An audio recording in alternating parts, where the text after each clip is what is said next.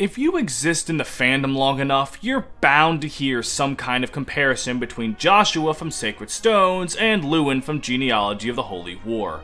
Joshua is often dubbed Lewin 2.0 due to the similar nature between his backstory and Lewin's, how they were both princes who fled their kingdom and due to circumstance meandered back into their mothers' lives, and following that it's a moment of maturity, accepting their birthright, blah blah blah blah blah, you get the picture. But while Lewin and Joshua are both well-loved characters, if you look at their mothers, you'll manage to find there's a distinct difference in popularity there. People remember Ismare, but Rahna doesn't get nearly as much attention. And why is that? Well, here's the short answer. But personally, I thought Rahna was cool enough to be highlighted, so I decided to do exactly that. So for all the 13 Rahna fans out there, this is for you. Rahna herself first appears in Chapter 4 of Genealogy of the Holy War, offering Sigurd refuge after Duke's fuckface and bastard man attempt to kill him on falsified charges. Her first scene has her coming to Sigurd for no other reason than to check on his well-being. She's been attempting to prove his innocence to the world, though her letters seem to not be reaching the king for some reason. She tries to keep Sigurd in good spirits, making conversation about the long-lost princess who is Arvis's new bride, and telling him to keep in good cheer despite the pain he's felt after losing his honor, and more importantly his wife, for over a year. From the word go, she's portrayed as this very kind, motherly figure. That is, however, until matters come to Lewin. He comes to her complaining that she can talk to Sigurd for hours, but won't even so much as glance at her own son. Her temper does a complete 180, as she is much more short and rude to him, even going so far as to deny that he's even there, saying her son ran off 2 years ago and never returned. Her anger is pretty justified, mind you. Lewin did just run away from home with no warning and leave his mother to pick up the pieces of an entire nation. Her current manner of dealing with him remains true for their entire interaction here. Though one of her knights divulges to Lewin that Rahna is glad he's safe, she's just frustrated with him, which is honestly one of the most parent-like feelings someone can ever have.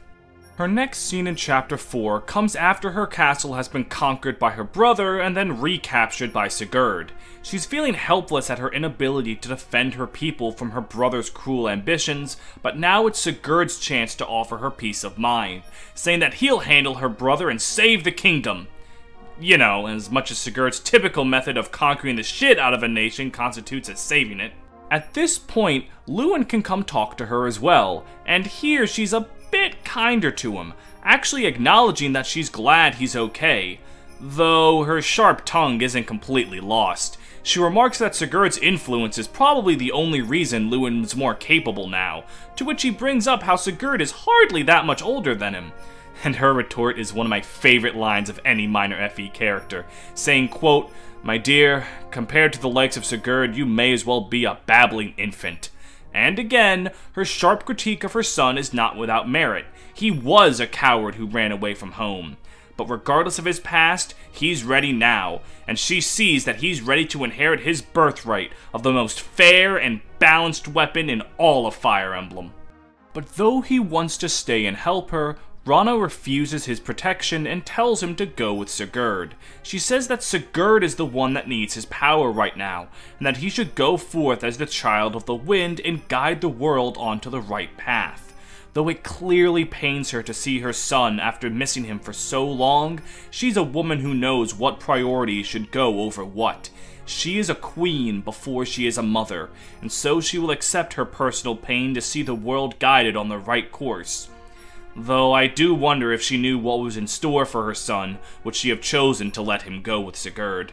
Her final scene is an attempt to help Sigurd once more after Duke's fuckface and bastard man are near their doorstep, but Sigurd says the time of her aid has come to an end. Should he remain in Salice, he will only bring war to its doorstep, so in spite of all of the odds stacked against him, he has to go on the offensive. Before he goes, though, he says that Rahna, to him, was the mother he never knew, saying that since he lost his own mother at a young age, Rahna's wisdom and kindness gave him a warmth he had never felt before. The parent-child love is consensual, and Rahna sees Sigurd off not as a noble would see a fellow noble, but as a mother would see her son ride off into the distance. All in all, Rahna is a very kind woman who... Wait a minute, that's not the right panel. That's a Patreon advertisement for all of my content. Let me fix that. There!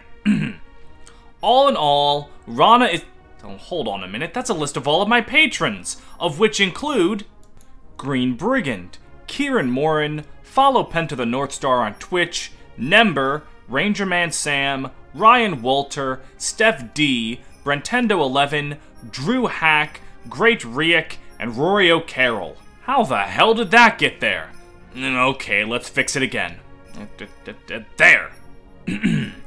All in all, Rahna is... Wait a minute, that's a slide showing the poll that just concluded, saying how the next major video is going to be on the Reed brothers, Lloyd and Linus, and if you want to be able to participate in those polls, you should sub to the Patreon. God damn it, let's try this one more time. All in all, Rahna is a very kind woman with more bite to her than your normal dainty noble. Not to mention the fact that she's a proper queen instead of just a princess. That's something that's pretty rare for Fire Emblem, especially back then.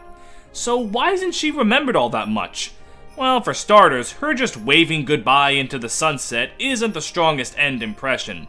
We complain that Fire Emblem kills off characters like Ismare or Grail because we would have loved to play as them, but the reason they're so memorable is because they died. We miss them and think about what could have been. So Rahna isn't going to be as remembered as those NPCs due to the fact that she just kinda goes home at the end of the day. The other issue, and the one that in my opinion is the bigger issue, is her time in the story and her time in the game don't sync up well at all.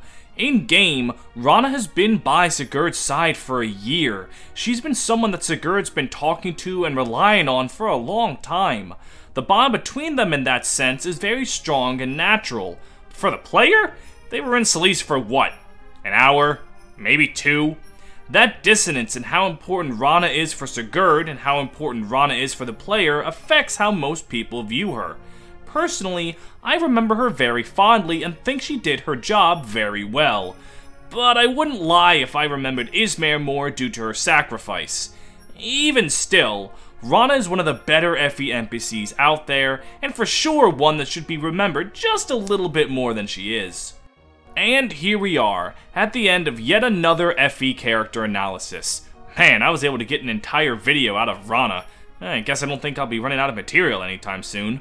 Thanks as always to the Green Brigand for his help looking over the script. Yeah, he's on the Patreon, so I've already said his name, but I want him to know I love him a little bit. If you enjoyed the video, please leave a like, comment, sub, ring the bell, join the Patreon, all that stuff, and quote my work on your next big thesis statement. Until next time. Change the world. My final message.